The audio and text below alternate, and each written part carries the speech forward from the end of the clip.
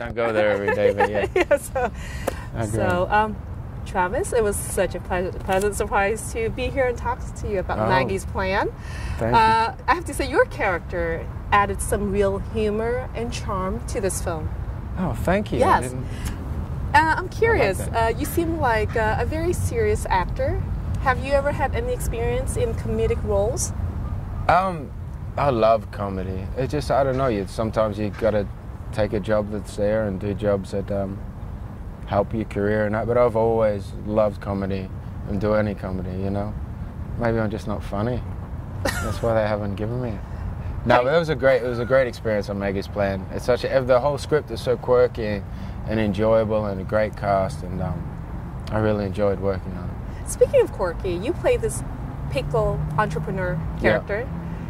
How would you describe this guy? I just reckon cool. Goes pickles. He's pretty smart, though. He's a bit socially awkward. Yeah. I suppose, but yeah, he's a very intelligent character, but he's very socially awkward, and he close talks a bit. He talks in people's personal space, and I think he's just very socially awkward. Do you think that he always have that feeling for Greta's character, Maggie? But afraid to show it because of rejections? Sure. Well, I don't think he knows how to show it either. He's a bit awkward. I think he's a bit maybe off-putting. Introvert? Yeah, but I think his heart's in the right place, and but I think he really likes it, and he doesn't know how to express it. Maybe charmingly or non-awkwardly. I don't know how to say it. Good description about this character. So I talked to Miss Rebecca Miller yesterday, the director of Maggie's Plan, and she said that apparently her husband, the brilliant Daniel Day-Lewis, suggested you for the role of pickle entrepreneur. Were you aware of that? Yes, just very recently I heard of that, but that's I think he's one of the best actors in the world. I didn't know he drank so much and watched Vikings, but he must have been pretty drunk when he told his missus that. No, because he was watching Vikings, your #1 very successful TV show on the History Channel. He's a big fan of Vikings, so that's why he said, God, you know what? This is a great plug for Vikings. You know, he's like, babe, Thursdays. on the History Channel. History Channel. Yes. So she's like, there goes your guy for Maggie's Plan. That's exactly what she said. No, I was very lucky. I mean, Jesus, it's such a great cast, so I'm very grateful to be amongst that cast. And I'm really surprised they gave me the job, to be honest. And speaking of Vikings, I have to ask you, because you have so many fans out there, they want to know about Vikings. Are there plans to be 5th season, or is it done? We're picked up for 20 more episodes in 5th season. Yeah. So you're done shooting it already? No, they start in June, start of June. But there's 20 episodes in season 4. So there's another 10 episodes at the end of this year, and then next year there's another 20 episodes. I DVR them, so then I can just binge watch. Oh, really? them. Oh, yeah. Because otherwise, I would go crazy if I have to wait every week just to watch one episode. So the best way, you DVR and then you binge them. I agree. A lot of shows are great to watch like that. Yeah. So what was it like to shoot Vikings in the cold weather?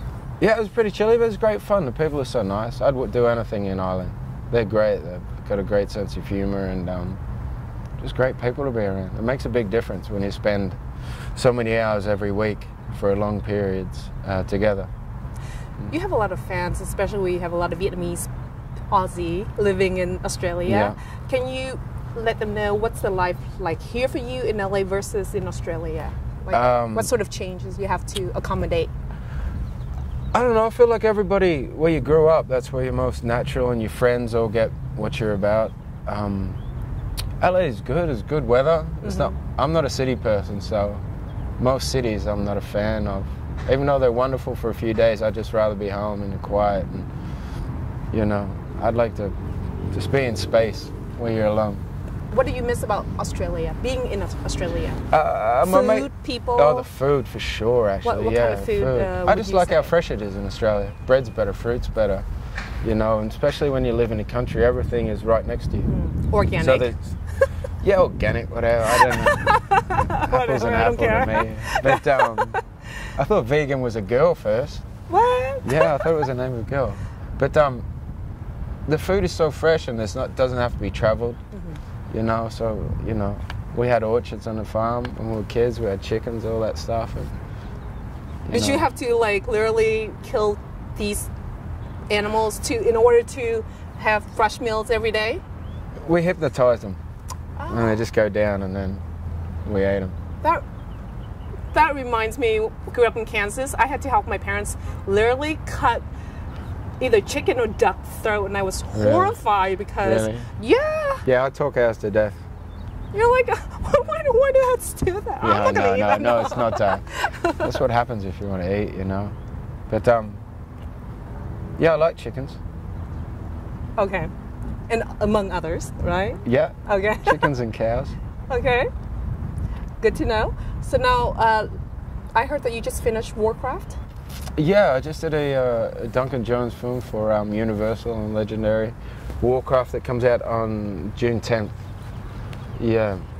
And so you will be very busy from now onward. Yeah, a lot of publicity stuff, and that's a great film. Really fun to make. A lot of CGI, and there's 9-foot orcs and griffins and creatures, and it's one of those Avatar type of films. Wow. It's got a great love story and stuff in it, so I look forward to people seeing that. Thank you, Travis, and congratulations to your great success. Thank you. Thank you so much. All right.